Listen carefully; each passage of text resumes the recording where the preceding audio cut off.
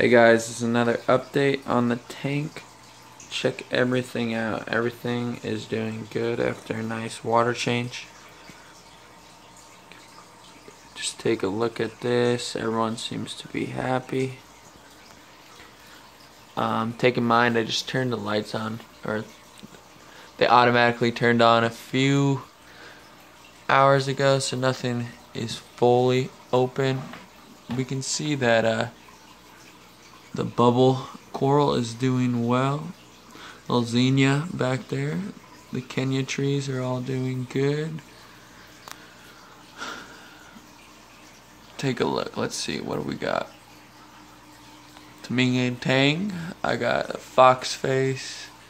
Cleaner shrimp. If you look closely, there's a lawnmower blenny. I don't know if you guys can really see that right there. Everything's going good in this tank right now.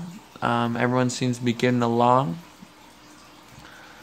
I got a Anthus Athenis coming in. I got in quarantine right now. I just want to let you guys know this is a hang-on back filter. Nothing special. Just diligent with my water changes. I think I got less than $250 in the lights. It's just a simple, clean Reef setup. I know what you're saying. Oh, it's not perfect, but it's pretty easy setup. It didn't kill me on anything spending. You know, we're able to get some coral. You can see the Gobi right there, Engineering Gobi. Great guy. Pain in the butt sometimes when he digs everywhere.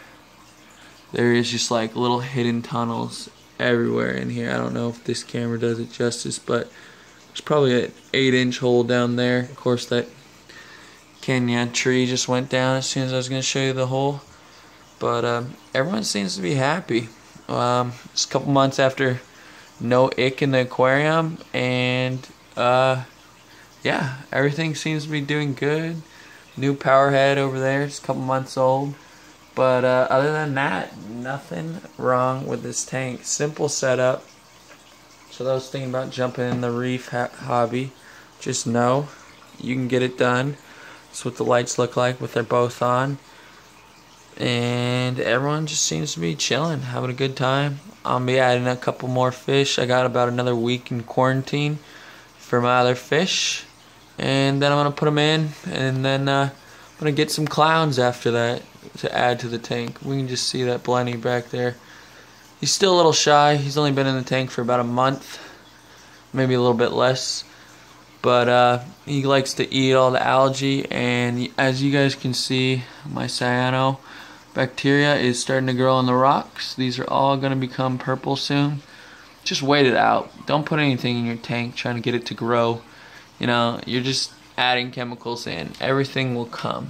Patience in this hobby. Don't do anything too fast. For anyone saying that you need super fancy equipment to have a reef tank, it's not true. Maybe for growing the most expensive corals and the harder to keep, that will be true, but you're just trying to have a reef tank. Get in there, do your research, save your money, get a quarantine tank. Here's going to be some corals I'm putting in my tank soon. It's a nice simple setup I got down here. You see some candy canes. There's zoas I'm putting in. Toadstool. That's a mushroom. Plate coral. And I got a giant clam. Sorry if the camera's a little shaky. I zoomed in right there. But everything's doing really simple, easy setup. I upgraded my light down here. It's probably the best light you can get for under $60, and I'm actually getting coral growth in my quarantine tank.